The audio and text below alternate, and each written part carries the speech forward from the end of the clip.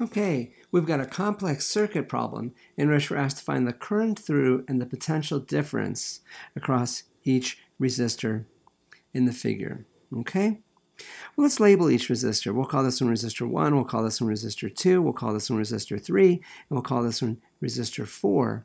We have to find the current through and the potential difference across each one. We're going to start by analyzing the circuit as a whole. We can take this whole complex circuit and we can reduce it to a single circuit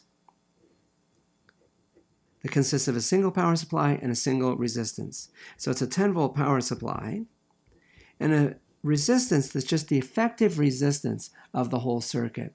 Well, how do we get the effective resistance of the whole circuit? What it looks like is this. We're going to break it down in parts. First off, we've got a single resistor here, and then we have 3 resistors that are connected in parallel with each other.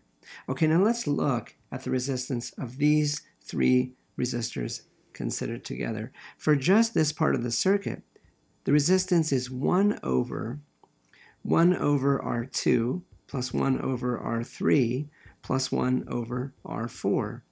That's how we compute the resistance of parallel combinations. And if we work that out, it's 1 over 5 plus 1 over 5 plus 1 over 5, 1 over the whole thing, and we end up with 1.67 ohms.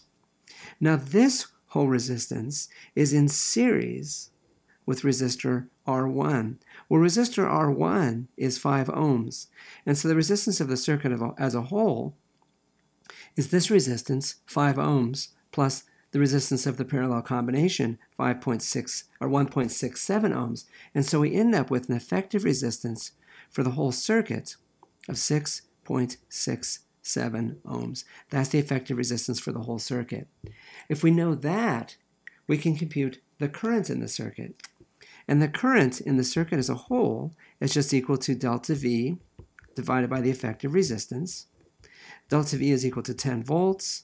The effective resistance is 6.67 ohms, and so we end up with a current in the circuit as a whole of 1.5 amps.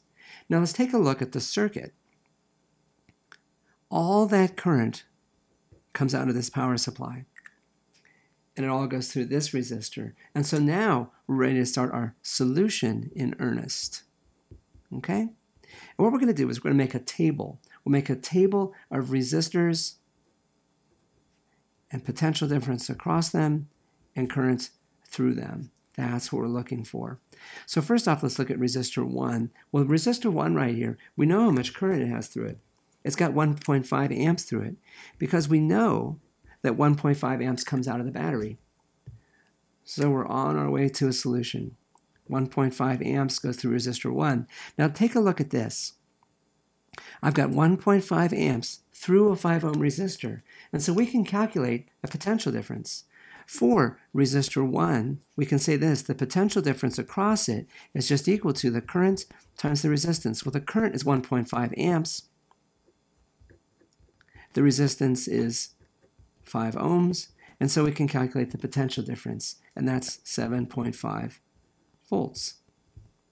Now we can start labeling potentials in our circuit. It's our convention to call the lower left corner of the circuit 0 volts. The potential increases by 10 volts inside the battery, and so I end up with 10 volts right here. There's a 7.5 volt potential difference across this resistor. We just computed that. So the potential at this point in the circuit is 2.5 volts. Let's record that 7.5 volt potential difference in the table. Okay, so 7.5 volt potential difference. We're done with resistor 1. Now we're ready to resistor 2, resistor 3, and resistor 4. And to think about the potential difference and the current for each one of them.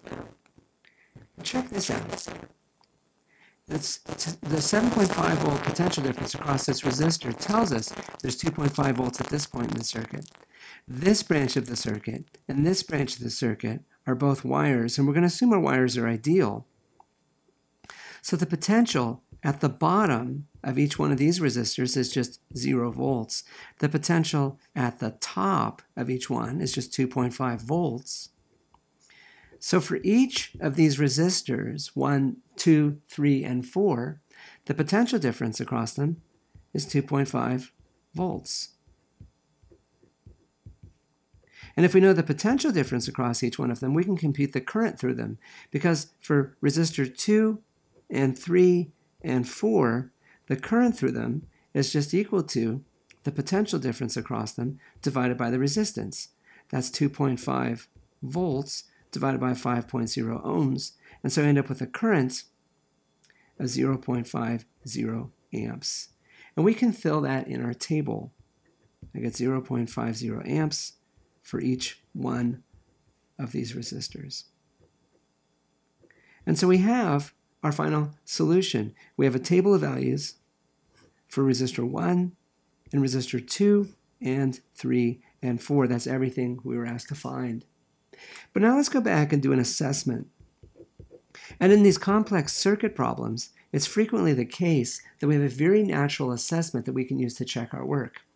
Take a look at this junction in the circuit. There's 1.5 amps that comes into it, and look how much comes out of it. There's 0.5 amps that goes through this resistor, there's 0.5 amps that goes through this resistor, and there's 0.5 amps that goes through this resistor.